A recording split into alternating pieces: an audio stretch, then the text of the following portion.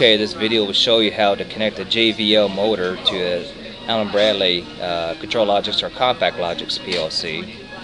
First thing we'll do here is on your Ethernet device or your Ethernet module. You want to add a new module, and you want to select a generic Ethernet module. Okay, we've already done this before, and we called it a MAC400. Right mouse click on it so you can see the properties.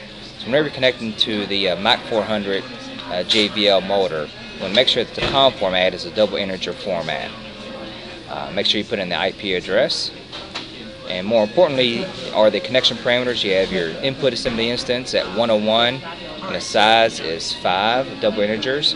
The output assembly instance is 100 with the size 5, and just leave the configuration at 1 and 0 and click on OK. Alright, when you go to the controller tags, you'll see we have the MAC C, MAC I, and MAC O, and you can verify that you truly do have 5 double integers and of inputs and of outputs. So we'll save this and we'll go online. I physically don't have an Allen Bradley PLC, but I do have the softLogix running on my computer here. So we'll save this and we'll go online and go back to run mode. And to note that we truly are connected, we see that we do not have any yellow triangle on our Ethernet module.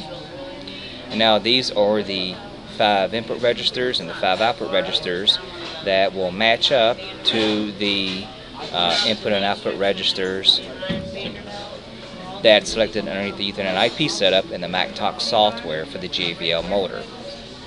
So now we have the requested position is set up at write word 2 with the actual position back at read word 1. So if I go to my write word and the RSLogix 5000, if I set that to a value of 8000 and hit enter, the drive should change, and now my actual position is now set to 8000. So this is how you set up a JVL MAC400 drive motor combo to an Allen Bradley PLC.